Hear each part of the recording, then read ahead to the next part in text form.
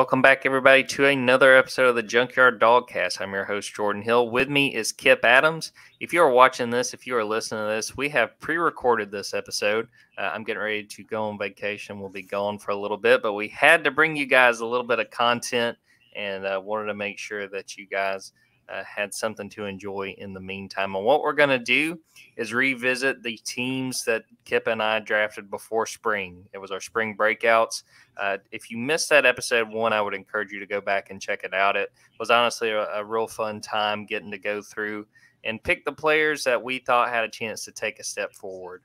This wasn't necessarily guys that had already established themselves. This wasn't stars on the team. So if you look at some of this group and think, well, why didn't they draft this guy or that guy? A lot of guys we kind of took off our boards. We were looking for guys who had a chance to take a step forward. And as you'll see in a second, some of those guys did. And Kipp, some of those guys we probably would have rather just left off our board.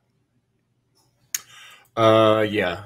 I mean, I actually lost a pick here, so I got a draft penalty. But you know what?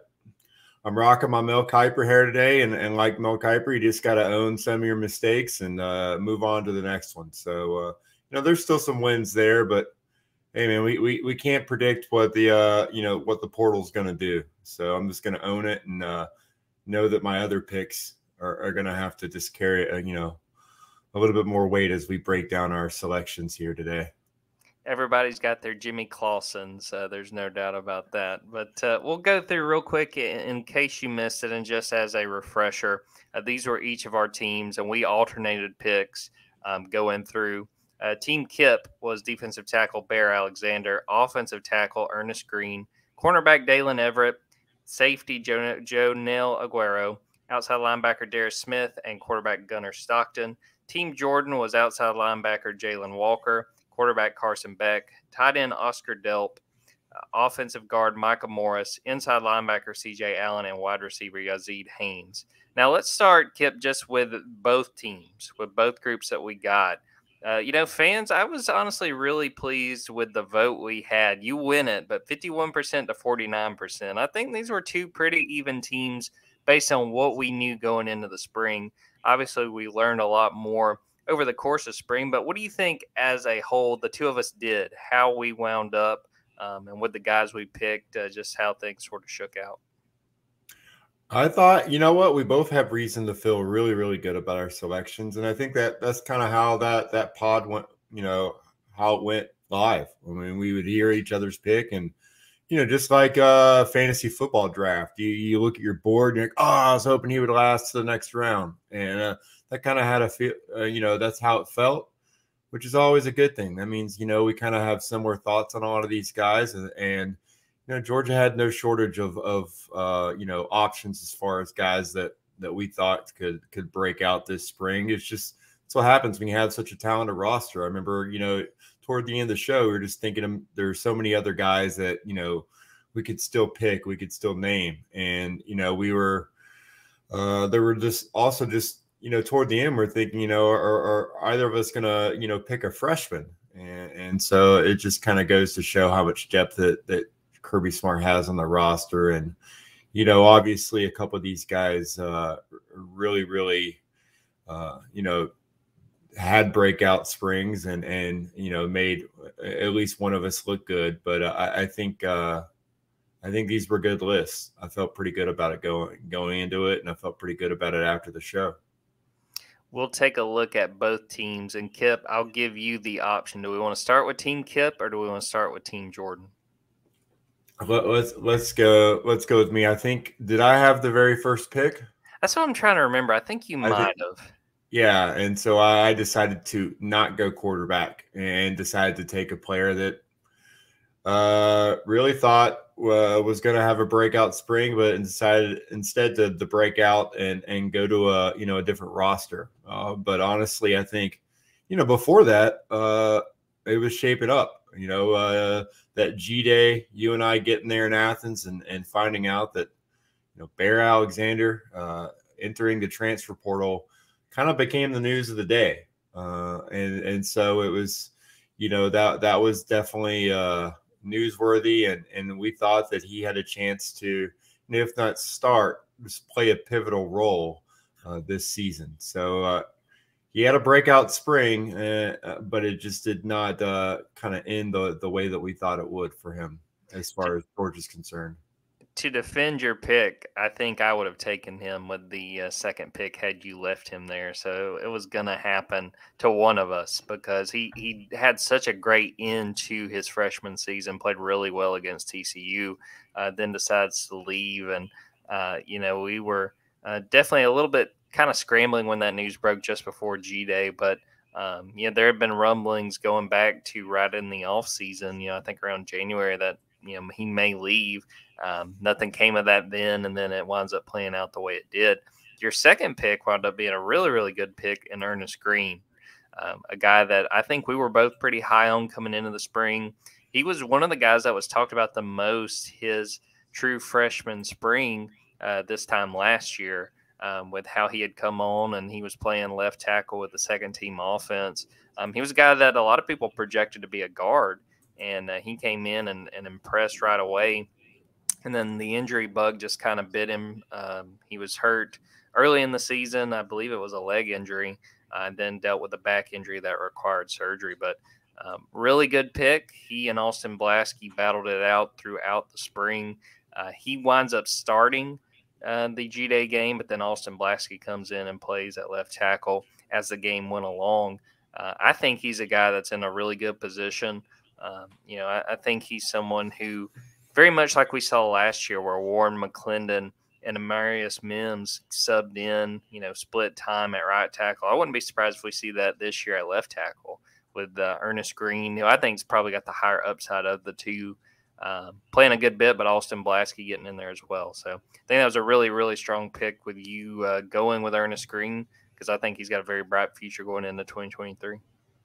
Yeah, we kind of did, we were waiting to see kind of where Amarius Mims fell into place. We had there were multiple ways you could have projected it. If they put him at left tackle, probably would have changed things a little bit for Ernest Green. But we thought, if you're trying to get your best five in the field, your most talented five, that, Amarius Mims being at right tackle probably gives you a chance to get a guy that you loved last year in Ernest Green in at left tackle. So that's going to be the battle that continues probably in the fall. And like you said, I think it will be kind of a rotational situation. But that, they might end up needing Austin at center. We still think he's going to be kind of that sixth man, the swing offensive lineman at multiple positions. So maybe he ends up starting at left tackle, but kind of like where things are right now. And I kind of thought that going in that Ernest Green, just based on what little we saw and heard last spring, that they thought so highly of him that they were going to give him a chance to kind of win that left tackle job. He hasn't necessarily won it, but I don't think he's done anything to lose it right now. I think he had a pretty solid spring. No doubt about it. Well, tell us about Dalen Everett. That was your third pick, a corner that has been in competition with several other guys and a competition that looks like will be continuing. Yeah, very similar to Ernest Green. Just a guy that, I thought, based on him getting in there early last season and playing a lot of snaps, that he had a chance to go in there and win what may have been just the toughest competition of the spring, and that's just because of the guys that Georgia's brought in at that position, at the cornerback position, to replace Keely Ringo opposite Kamari Lassiter. And in the end, you had Nyland Green, I believe, starting with the first team defense, but Dalen played for both teams. And so it's not even a two-man battle. You have Julian Humphrey in there playing and making a lot of plays at the line of scrimmage as well. I really liked, just how Dalen Everett played specifically in the G-Day game, because, that's really all we get to see in the spring. So we have to make kind of a lot of opinions just based on that last scrimmage, but there were other scrimmages. I thought he stood out in coverage. He had good timing, had a pass breakup, and had a couple of big tackles as well. Had good coverage, but again, I think it's just very similar to Ernest Green in the fact that it's going to go into camp, and it may be a situational start thing where there might be different matchups that maybe Nyland Green matches up better. So maybe in the first snap on defense, he's in there. What base is Georgia in each game? It's defensively, it's based on looks as far as starts go, and I think that Dalen Everett has a good chance to earn a lot of playing time this fall. He's positioned himself well to play a major role. But is there an established starter right now? No. But we kind of said that. These cornerbacks that they've brought in these last couple of classes are extremely talented. We haven't even seen, AJ Harris is a guy that could still make a move as well. That's just the kind of talent that they've brought in. But I like what I saw from Dalen Everett. I can't necessarily say it was a breakout spring, but it was an impressive spring and a reminder that he's got a chance to be a really good cornerback for Georgia. Yeah, definitely taking good momentum from his true freshman year and what little he did get to play, and seemed like he was taking a step forward. But like you said, I think that competition is going into the fall, and to me, that may be the most wide open competition on this team going into fall camp. Next pick was Jonell Aguero. I will say his name right at some point on this podcast, but I thought this was a high upside pick.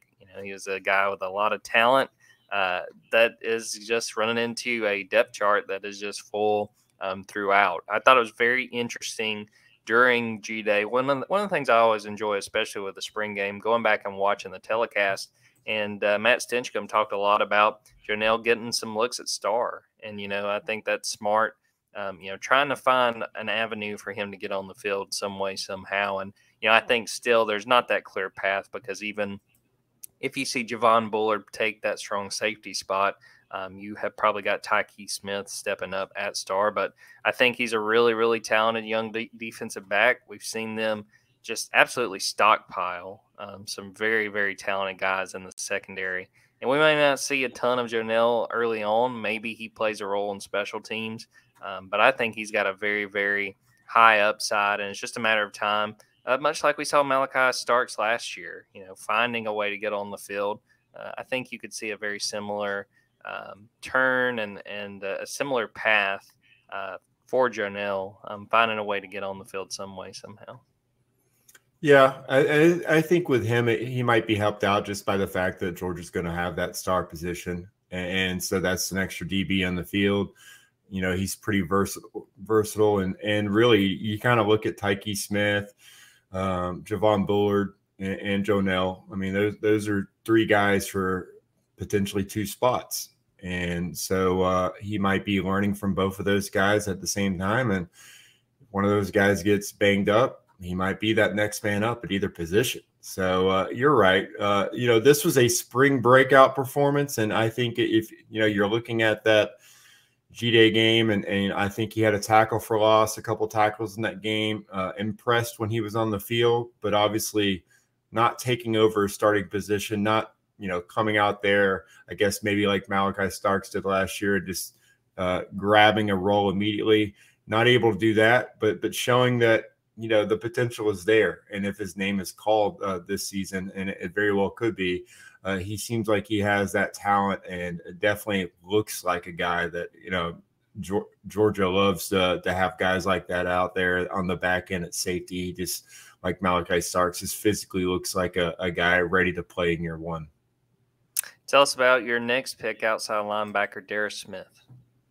Yeah, this another. We're at the upside part of the draft where you just draft guys and then just hope something happens. And with Darius Smith, it's still about how much weight can he put on and how big can he get. And I think that there were times where he has shown the athleticism to really be a big time playmaker for Georgia.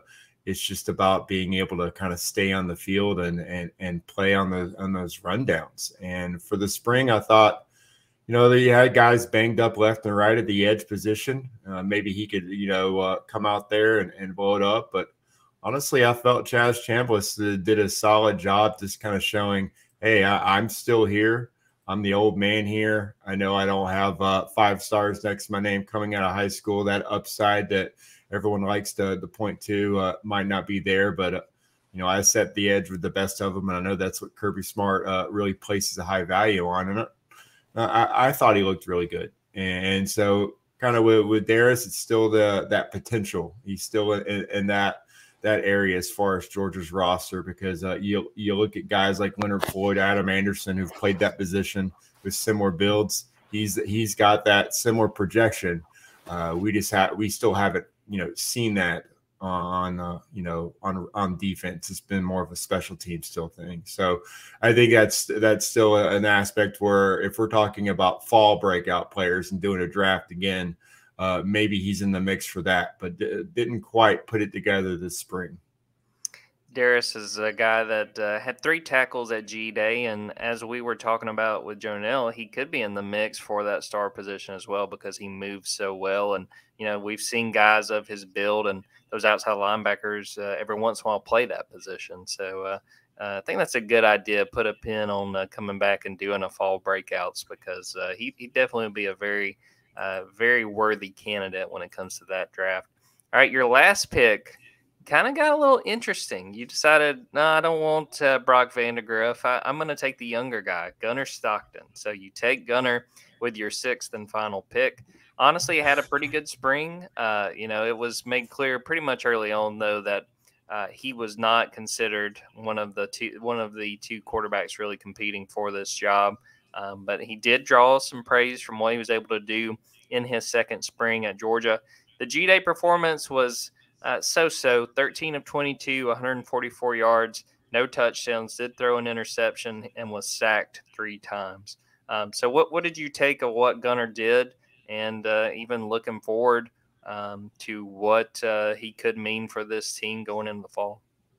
Yeah, that was my Bobo Hail Mary. I thought as soon as you made the choice of Carson Beck that my best play was just to go for the the guy that connection to Bobo that, maybe in the G-Day game, he blows up. But at the same time, I don't think G-Day is a proper representation of what Gunnar Stockton brings to the table because, well, it can't be tackled. And so,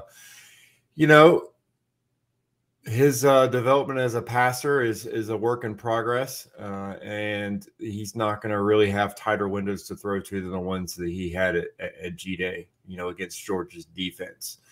And so I think, what you saw there is that he still has a ways to go in that area.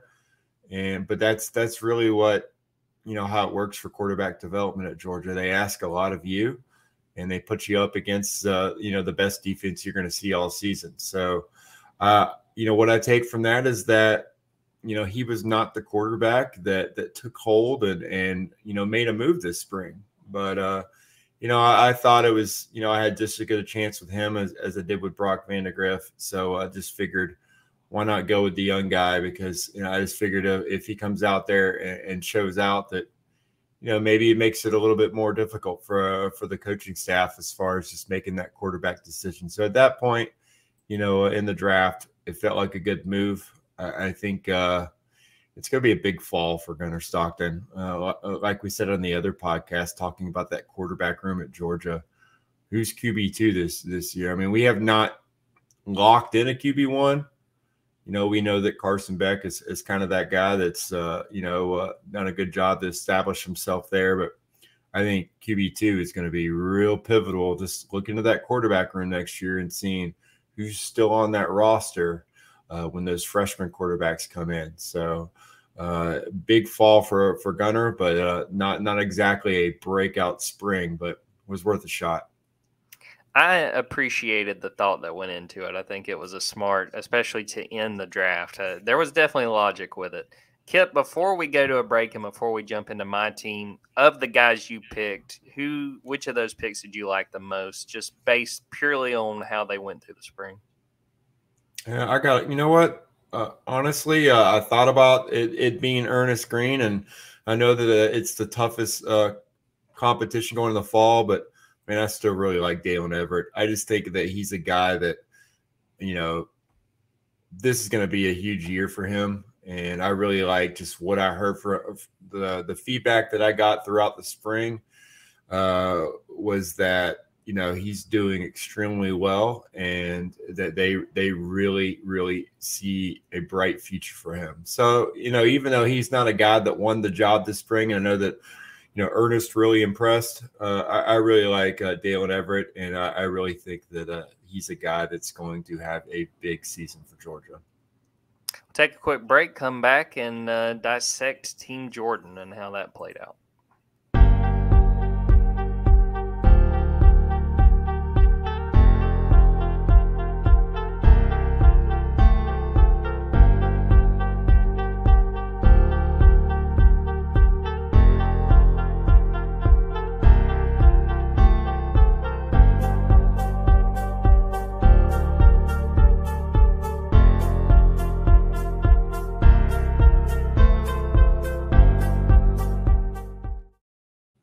Welcome back, everybody. Well, we will jump into Team Jordan, and I'll say, Kipp, both of our first picks in this wound up being busts. Now, my guy's still at least on the team, so it wasn't nearly that bad.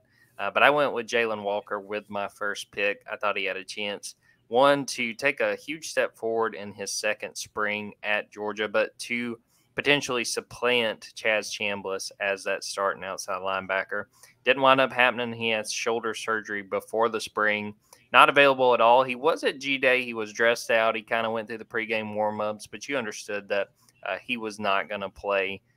So I still like what he brings to this team. I think he can play a big role because much like Bear Alexander, I thought down the stretch Jalen looked really, really good as a true freshman. So swung and missed on that one, but the medical charts and the injury bug really bit me on that one. But I still like Jalen going in to the fall and what he can do going forward. Going to my next pick, Carson Beck. I mean, this wound up paying huge dividends, and I honestly, truly was torn between picking Carson or Brock Vandagriff. Much like we were talking about with Gunnar Stockton, you understood there was a new offensive coordinator stepping in and maybe a chance to sort of reset the playing field. But I thought Carson had really high upside. And, to be fair to Brock Vandagriff, I mean, there were plenty of times that people were saying, that this day Carson had the better day. Well, then Brock kind of followed up with his own really strong day, and maybe Carson struggled. So I think it is still premature to say this thing's done, lock in Carson Beck. But I thought he did really, really well. Played well at G-Day, 15 of 22 through the air, 231 yards, 1 touchdown. I'm real happy with how that played out. But we'll see because, again, I think this competition is going into fall camp for sure. Yeah, that's probably the pick of the draft right there. And you know what? Kudos to you. You were the one that made the pick in a pre-spring quarterback battle. It was not an easy one to make because we all thought each of the quarterbacks kind of had a chance. And sticking your neck out there and going ahead and locking one in paid dividends as it should. He's the only quarterback that wasn't sacked 3 times on G-Day. So that right there, I mean, that was, it separates him just based on that G-Day performance. But I think everyone came away that day thinking, okay, if this is our QB1, I think, we feel pretty comfortable about that. And he looked really impressive. And then as he should, I think, if you have a couple years in the system and the game starts to slow down for you, you're able to use your skill set more to your advantage. And that's exactly what Carson Beck did. And at the same time, as I said with Gunnar Stockton, if we're talking about, how G-Day sets up as far as, playing to your strengths, it was definitely built for Carson Beck to show out, and he did. He's got a very, very talented arm, and the skill set is there for him to be able to make plays in the pocket when he needs to. So kudos to you. That was a really, really, really strong pick, and making up for our first-round bust.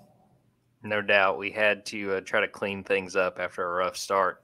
Kipp, what did you think of Oscar Delp? That was my next pick. He was a guy that got put in a big position during the Peach Bowl because Darnell Washington got hurt, played a good bit in that game, and continues to have high upside. But he's at a pretty deep position for Georgia and has a chance to, goes in really understanding that there's going to be a fight on his hands if he's going to get significant playing time. What an incredible tight end room. And, again, Brock Bowers made his plays in G-Day, and, it was kind of a reminder, oh, yeah, this team still has Brock Bowers. It was that kind of moment in G-Day whenever he just started making big plays down the sideline. And, choosing another tight end after Darnell Washington goes NFL, it was the right move, just maybe not the right tight end. We had another tight end, the breakout this spring in Lawson Lucky. And I think you look at that position, what Todd Hartley has done. I think you can't. It's not like Oscar Delp isn't going to have a huge opportunity to show out this fall, and they're going to ask a lot of them this fall as well. But from what I saw there, during G-Day, looked solid. I believe he had a catch for a first down.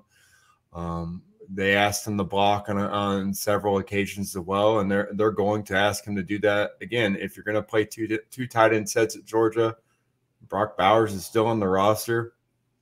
And chances are you might be that in line, in 22 sets. So he looks solid. I think there's still work to be done there.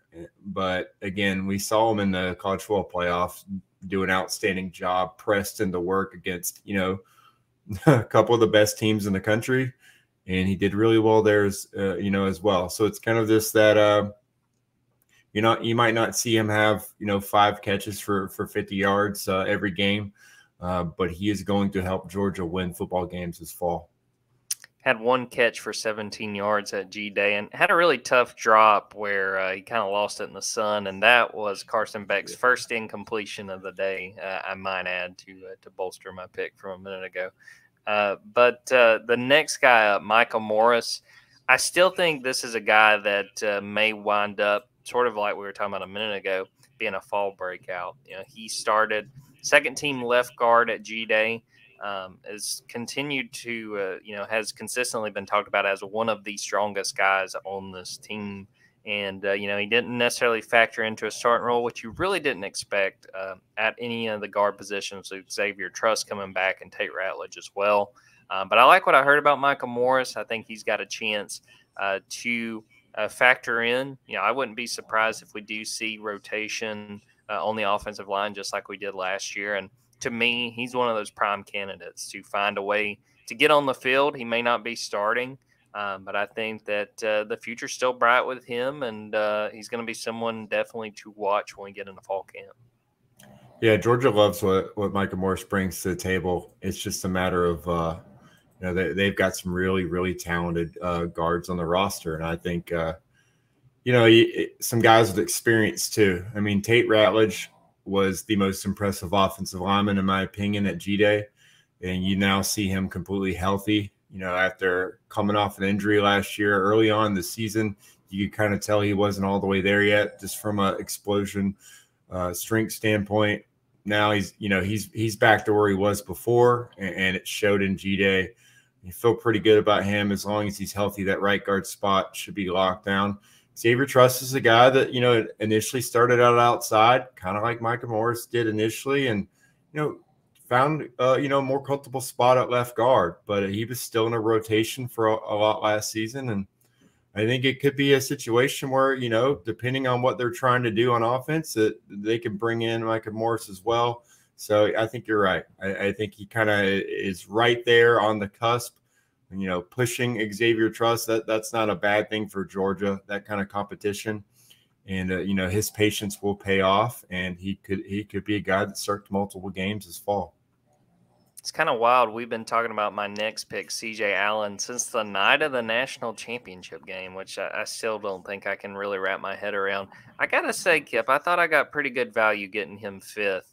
But what did you make of what C.J. did in his first spring, and what could be ahead, even though he has at a very, very deep position for Georgia? I was about to say, have only heard good things about him during the spring. Got a lot of playing time out there at G-Day, was all over the field. I think, we saw him. I mean, it just seemed like every other drive he was out there chasing down a ball carrier. I really thought long and hard about making him one of my game ball guys for G-Day. But I think it was just more of it reminds me of the depth of the position that even with, guys banged up, he was probably, the third or maybe even the fourth inside linebacker out there. You got, EJ Lightsey coming onto the scene. You got Pop Johnson and, Xavier Sori as well, playing all over the field. I just think that's a position where they got a lot of guys in that room. And I think, I don't know if you're going to really have the kind of depth that they have right now in that room anytime soon. I mean, we're talking about Raylan Wilson is just another guy that's, we know that he's got an NFL ceiling as well. And we had Bowles as well coming in as a freshman. This inside linebacker room is stacked. I just think that CJ Allen he just has it. He's got future captain written all over him. If not this season, I just think he's the guy that's going to demand the respect of the room just because of his work ethic. It's going to be tough to keep him off the field. Maybe it's just special teams, but I mean, he could end up being a guy that leads that special teams and tackles and has double-digit special teams tackles. It's just his drive for the football and that just the motivation that he shows is special. And those are the kind of guys. It's kind of like Brock Bowers. When you get them on campus, they're self-starters. It's autopilot for them, and he just has the look and of being that guy on defense for Georgia. My last pick was Zeed Haynes, a guy that, for the last pick, I'm still pretty happy with how that turned out. He had a 28-yard reception at G-Day and made a really nice catch on the sideline to make that play. Went back and was looking up a quote from Arian Smith, who talked about Zeed during spring and said, he's just quick. He's just a natural receiver. Like he don't have to get taught to run routes. It's just him learning the plays. Once he learns the plays and learns the offense, he's going to be good. I still really like his upside. I don't know how much he's going to play this year just because they are pretty loaded at receiver. And, you can factor in and you can ride out a number of different receiver combinations and say, okay, this looks pretty good. You would feel comfortable with that. I don't know how soon Zeed will factor in there, but I really like what he brings to the table. And I think when it's all said and done, as far as his time at Georgia, he will get a chance to play a really big role. Yeah, he's got that that all-around skill set that's going to allow him to probably play all, 3 wide receiver positions for Georgia. Maybe if they're going 4 and 5, he's able to move around. I think he's just a guy that you put in motion and kind of let him go to work. He seems like he's really great at getting separation and showed pretty solid hands out there as well. Caught I believe the only pass thrown his way, like you said. And I think that as far as Georgia's wide receiver rotation, that's by design. They want guys to be able to rotate in and out because they want to keep those guys fresh. They ask a lot of those guys. And like we said last year, the physicality that they demand it's not just on defense and it's not just a line of scrimmage thing. They want their wide receivers to have that as well. And they push those guys to win the battle at the line of scrimmage, at the point of attack as blockers. And I think if he's able to showcase that, he's going to get on the field because he just seems like a playmaker. And so, I think he's one of those guys like last year with Dylan Bell, just a guy that may not get talked about a lot, but is going to carve out a pretty key role. And I think he will be, maybe in that 2 deep at one of the wide receiver positions. Looking at this team as far as what I would say was my favorite pick, I mean, I would have to stick with Carson because of the spring he had and the fact that he did sort of push himself forward when it comes to that competition. Again, I'm not convinced it's over with, but I think he did a very good job of positioning himself when it comes to the summer and then going into the fall. I will say, too, like we mentioned a few minutes ago, I really like the CJ Allen pick. I don't know how soon he'll play just because they are ridiculously deep at inside linebacker, but I like what he brings to the table and eventually what he will be able to do. When you look at everybody we picked, there were some obvious guys we overlooked or really just guys we didn't expect to stand out like they did. So, Kipp, I'm going to give you a redo, and then I'll get one as well. But you get a chance to pick somebody, someone you think would have been a really, really strong pick for your team, just based on how they performed over the course of the spring. Yeah, I'll go with Damon Wilson.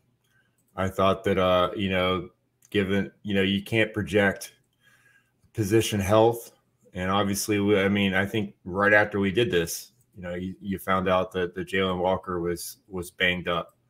At the same time, just knowing that I talked about that edge position, I talked about they needed guys there, and the group they brought in. Damon was I believe, the highest rated of the group, and G-Day, he showed it. He had a couple sacks on the day. We got to call him sacks. You don't know if he would have been able to bring the quarterback down. You got to complete that process. And that was something that, you always saw Nolan Smith. He seemed like he could get there, but, didn't always complete the sack. But that's still quarterback pressure. And Damon was definitely showcasing, outstanding hands, great first step off the line, was in the backfield multiple times. And so for me, just knowing how big of a need that was, that would definitely have been a guy that I would have loved to have in my draft. That was my biggest regret, because he was definitely one of the best 5 or 6 players I thought on G-Day. Yeah, you would have worked to get him an undrafted free agent deal after our draft was over with. But to me, I think I go with Lawson Lucky, just for the simple reason that he was talked about more than anybody else for what he was able to do, how he blocked, how he caught the ball, and you saw a little bit of that at G-Day. Again, he's at a position where who knows how much he's going to play, but he did himself very well when it comes to his freshman year. And it's going to be fascinating to see how he factors into the plans. Now, had I known what the injury bug would have done over the course of spring, I think that other pick could have been Roderick Robinson, because of what they needed at the running back position, just how depleted it got by the time they got to G-Day. Dejon Edwards played very little, and you got to see Roderick Robinson take a good bit of, get a good bit of work because of how limited they were. So those two guys make a lot of sense. And I think it's fair to give a shout out to Xavier Story. I don't know if we would have necessarily said it was fair to pick him, though he did really take some strides, and I thought he played well at G-Day, stepped up and started in the place of Smile Munden, who was hurt. Fascinated to see what he's able to do. I think sometimes we forget he was a 5-star, and he's got a whole lot of talent. And Kirby talked about that just before G-Day, and I thought you got to see that with how he performed in that spring game. Yeah, that was a guy that I was considering just now. If not Lucky, it would have been him, just because when you have Kirby Smart just talking about, he's making it difficult to keep him off the field because he has a skill set that none of the other linebackers have. And when you hear something like that, and just an emphasis that Kirby Smart just puts on mismatches, trying to get explosives on defense, create havoc plays. It just sounds like Xavier Story was a guy that checks a lot of boxes for them from just a physical standpoint of being able to be a potential havoc wreaker on defense. And so I think, you look in the past, you look at guys like Quay Walker, who initially was kind of playing inside out, in that star position. Sometimes they utilize that as a stand-up rusher. Xavier Story could get some playing time in star packages as well. I just think that, that, like I said, that room, it's not just numbers, it's talent in the inside linebacker room. And, with Jalen Walker coming back and healthy this fall, that's just going to increase the competition for playing time even more so. It's a great problem for Georgia to have. And I think Xavier Story is an outstanding, just even if he's a specialized defender for them, I think he's a guy that can, per snap, be a big-time playmaker for Georgia. I think he can contribute quite a bit, especially when you consider that one of the veterans, Ryan Davis, left and transferred to UCF. So, Kipp, as we mentioned earlier in this podcast, the vote was really, really close the first time around. We are going to put up another vote, and I'll be honest and say I still think it was kind of split with the success we had. But what's your guess with how this vote goes? Who winds up getting the upper hand, Team Kipp or Team Jordan? By the true definition of the draft, breakout players in spring, I think that Carson Beck is the breakout singular player this spring. If we're starting to go on guys who just showed out, I mean, I think that there are multiple guys that did that. So if we're going on, 1 point for solid springs and 2 points for breakout, it could be pretty close. If we're going on a singular player versus an overall draft, I got to give the edge to Carson Beck. But hey, like I said, I think multiple guys on both of our teams impressed this spring, but this is a breakout spring draft, and I definitely Carson Beck was that guy that just kind of, took the bull by the horns and made a great case for himself as QB1 right now.